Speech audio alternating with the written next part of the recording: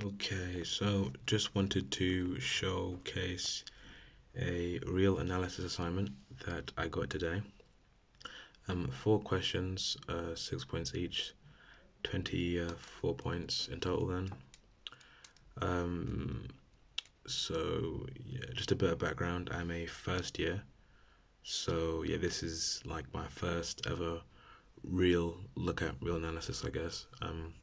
Of course, I've heard of these terms before, but having them defined like the way they've been defined to me recently or in this past academic year has been the first. So yeah, this is the second assignment I've ever gotten for this module. Second, um, first one I got wasn't great. My score wasn't the best. So yeah, I started I started properly paying attention in lectures, going to all the tutorials, and this one does seem a little bit better than the last one. Um, I'll probably show off the last one I did in another video if I get around to it. But let's just take a look at these questions here. So, first question is just determining whether these converge. So, yeah, whether they converge or diverge. My first thought when I saw this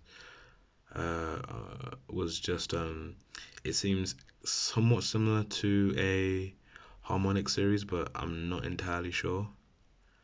I kind of see the 3 to the k at the denominator there, and then yeah, but yeah, that's what my that this one here. I'm honestly not sure how I'm gonna approach that one. I have a couple ideas, but nothing too much. Number two, I'm very confident with. Um, so using the definition, which I'm guessing it means the epsilon delta definition, show that the limit of x squared is 4 as x tends to 2. Then showing that f is continuous at 2. Not too bad. Question 3 here. Suppose that f maps real numbers to real numbers and it's a function. Suppose that f dash of 0 equals 1. Determine that limit there. Yeah, when I first looked at this, I thought to myself, I don't exactly know how to. I looked at it for a good 5 minutes. I thought to myself, I don't really know where to start.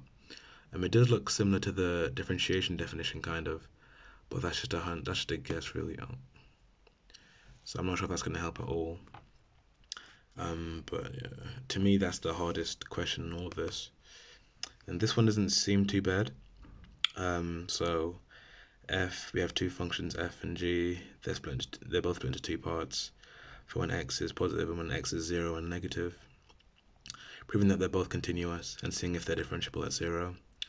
We had a question somewhat similar to this in a tutorial, in a problem sheet that we went through today even. So I'm thinking I might take a similar approach to that. Only difference is it doesn't, in the problem sheet, it only looked at x is greater than 0, I believe, because the function was, I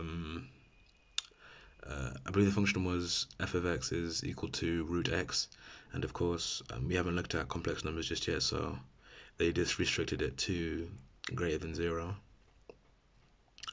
But I'm thinking that I can take a similar approach for the negative side as well, since it's not a square root.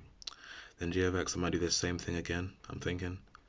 Now, are they differentiable at 0? I'm thinking of using the definition of something being differentiable at a point. That was my thought when it was here. To look at everything I've thought of for this assignment so far, here is so yeah, I was thinking for question 1, ratio test. In case it is called something else, in case you know it by another name, it's basically where if the ratio of subsequent terms, so let's say this is an, if an plus 1 over an, the limit of that as n tends to infinity, if that limit is less than 1, then a of n tends to 0, so it converges. I'm thinking of maybe trying that for these, but I had a friend of mine, said they tried it, and she said that she couldn't really simplify it. I don't know if she said she tried both, but she tried one of them, but she didn't say which one.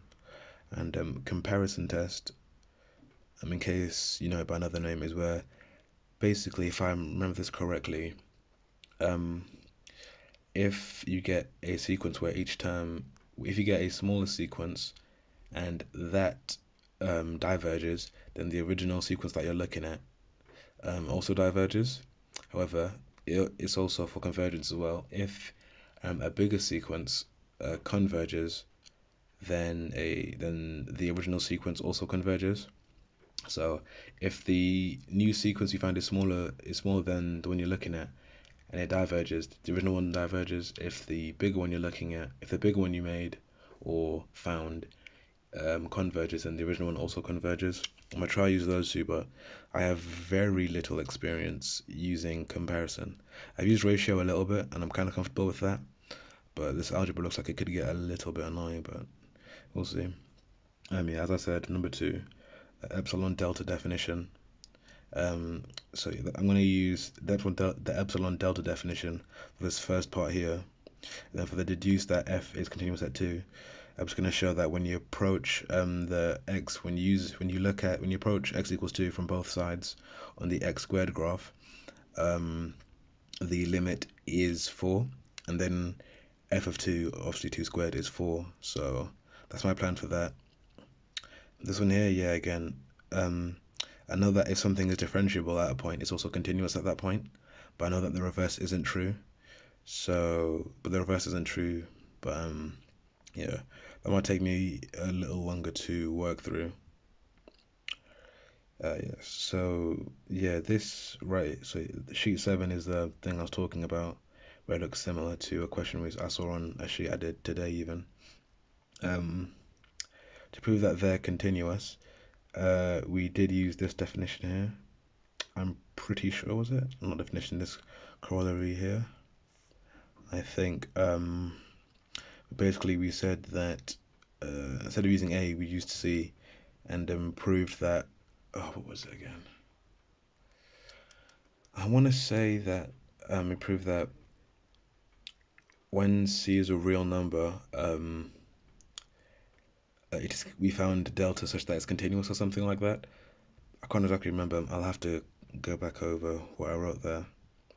Then for this part, I'm thinking of just straight up using the definition of differentiability, of something being differentiable. But I know I'm thinking this open interval part is kind of throwing me off. I'm thinking if I just say let A be, I don't know, minus a quarter and B be a quarter, like I'll just make an interval of an open interval of a minus a quarter to a quarter. That should make it okay. Mm. But yeah, that's all I've got so far. That's the assignment. Honestly, it's not looking too bad. I thought it'd be worse to be fair, but yeah, that's all really. Have a nice day.